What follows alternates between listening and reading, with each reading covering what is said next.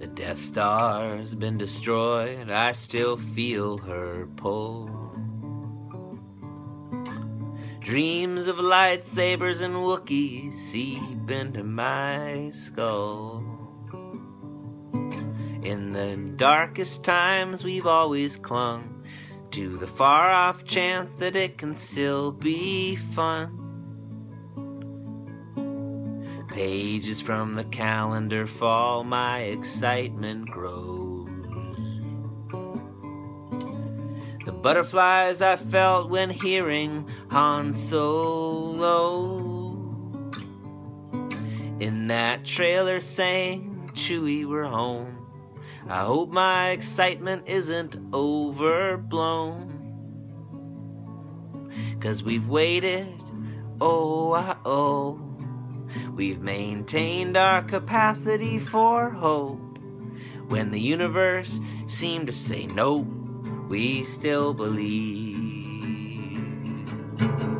that the new Star Wars could be good, that the new Star Wars might not suck.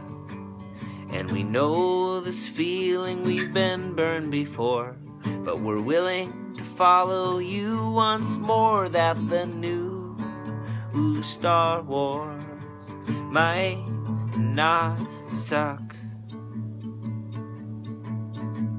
The cast looks good and J.J. Abrams is definitely capable of doing a better job than George Lucas ever did. Lawrence Kasdan portends good things. We can safely say there's no Jar Jar Binks. I hope, and I can feel that old Star Wars feeling in my gut.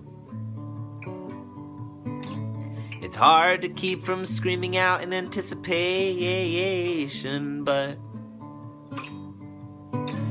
I try to temper that with some dark thoughts. I take nothing for granted, not the dialogue or the plots. No, no.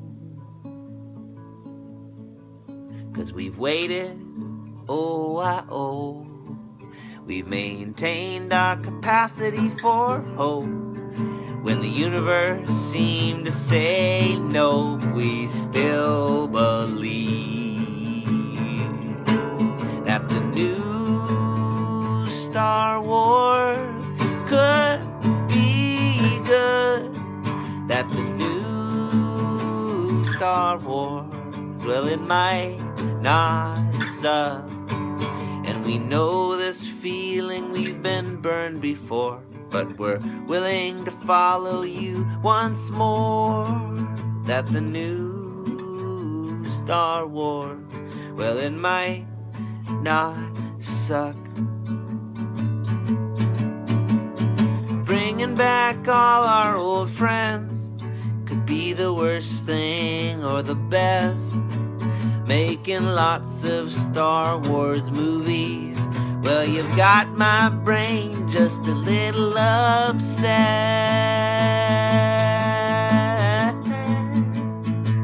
Ooh, that the new Star Wars could be good, that the new Star Wars, well, it might not suck.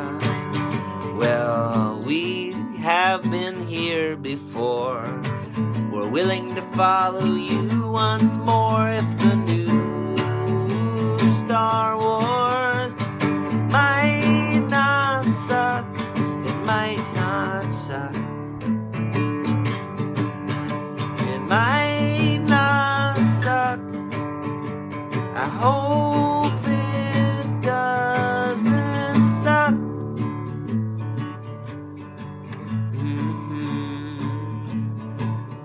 Don't let us down. Please don't let us down. Please don't let us down. Please don't let us down.